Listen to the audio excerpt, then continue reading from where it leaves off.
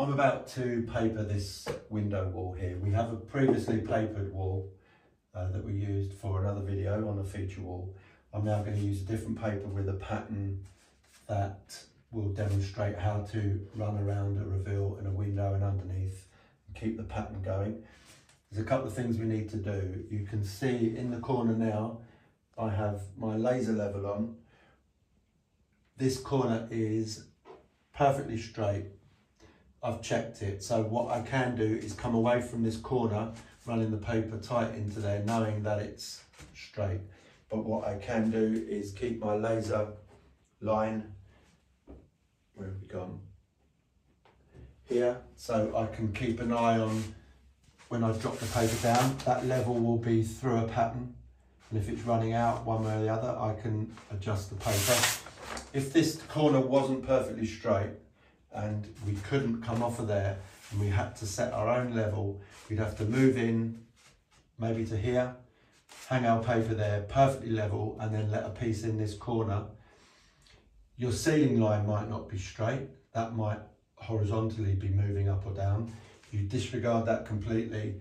You disregard the level of this if it's not straight. Your paper must be straight all the time. So if the ceiling line runs out and a pattern becomes more obvious, you see more of a pattern or less of a pattern, there's nothing you can do. You have to pan your paper perfectly vertically, so all your patterns are vertically level with reveals, horizontally level with window sills. That's what you need, especially with a pattern like this. If it was slightly out, you'd notice it. Abstract patterns, no patterns at all, you haven't really got to be too precise because it won't make the slightest bit of difference. In this case, my corner here is level, so I can come away from there.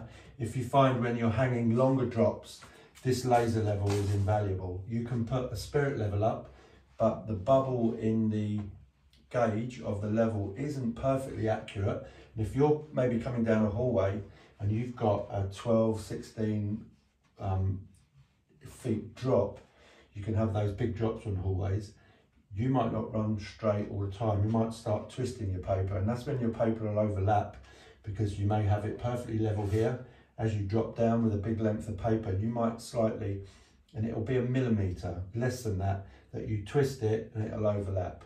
It's because as you're brushing out or smoothing your paper, you're twisting it slightly, or the paper's stretching. You must keep your levels perfect all the time. And with a hallway, you put your longest drop on first, a big nice, another nice vertical line, and work away from that. In this case, as I said, my corner's level, so I'm quite happy to start in this corner, come around the wall, and it will just wrap into the reveal and our pattern will be straight. But with my laser, I can make sure this pattern is always level.